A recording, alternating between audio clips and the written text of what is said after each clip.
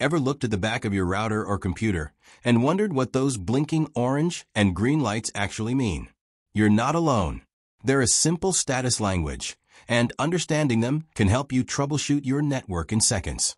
In this video, I'll explain exactly what these lights mean, why they change, and when to worry about connection problems. Let's get started. The two lights and their jobs.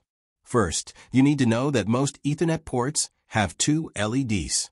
One indicates the link status and speed. This is the one that is usually solid. The other indicates network activity. This is the one that blinks.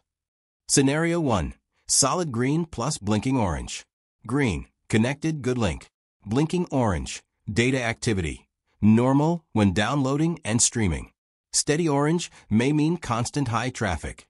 Scenario 2. Green means gigabit, orange means slower speed. Solid green, 1 gigabit per second speed. Solid orange or amber, 100 megabits per second or 10 megabits per second. Quick troubleshooting guide.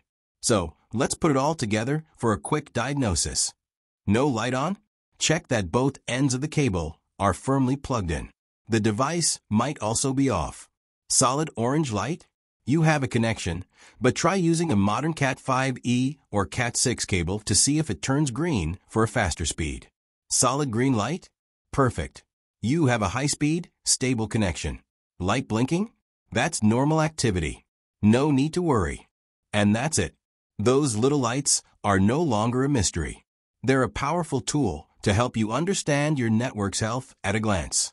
If this quick tech tip helped you, don't forget to like, share, and subscribe to get more tech guide.